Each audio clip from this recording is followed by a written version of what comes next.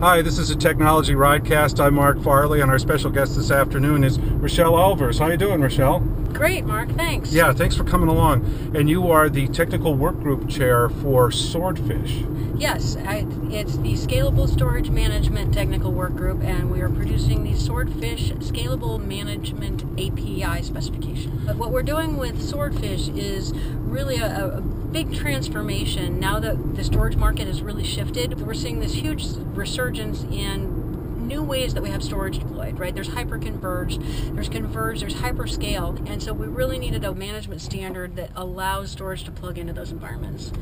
So like server SANs or like vSANs or something like that, does this apply to those as well? It applies to all of those. So it looks at, rack scale configurations, it looks at small storage, it looks at big storage, it looks at cloud storage. How can we provide a management standard that works in all of those configurations?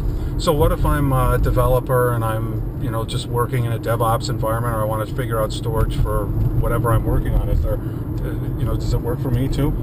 Yeah, absolutely. So one of the things that Swordfish does, because it's a REST-based interface, a DevOps person can use it directly, and it works with their existing tool sets. It's really easy to use Python scripts directly. You can interact directly with REST APIs in your web browser. I think end users and companies are looking for ways to make that storage management more transparent.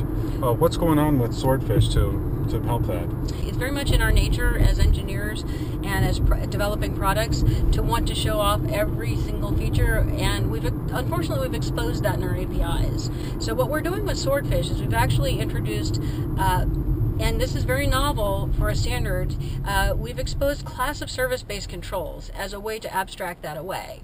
And so I'll highlight this again. We've exposed class of service-based controls in our API as a way to abstract this away. Class of service-based controls. Okay, great.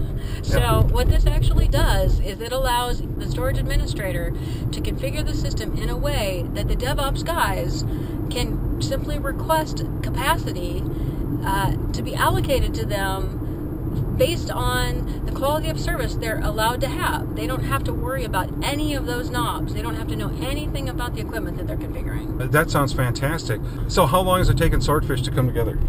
That's the amazing part. We've been able to pull this standard together in only 9 months. 9 months. Wow.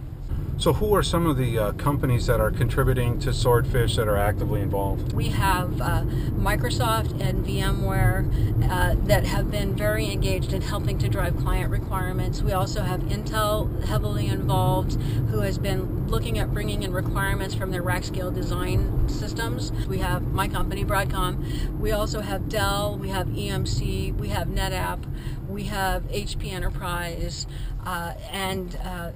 those are the companies that have been very heavily engaged in driving the Swordfish standard. The heavy hitters in the industry, you named almost all of them, are all actively developing it. That's really encouraging. Yes, and nearly every single one of those is also engaged in working on Redfish. Yeah, wow. So what's the relationship again between Redfish and Swordfish? Swordfish is actually an extension to Redfish. So we are leveraging the protocol from Redfish. We are actually leveraging all of the schema from Redfish as well. So there's no reason for us to actually develop most of the underlying schema for Redfish. A lot of storage, as you know, is actually developed using commodity servers. So there was no reason for us to build any of those parts. We're just taking them directly, and we're focusing exclusively on the pieces that needed to be extended for the storage services components. So what's the current level of Swordfish right now?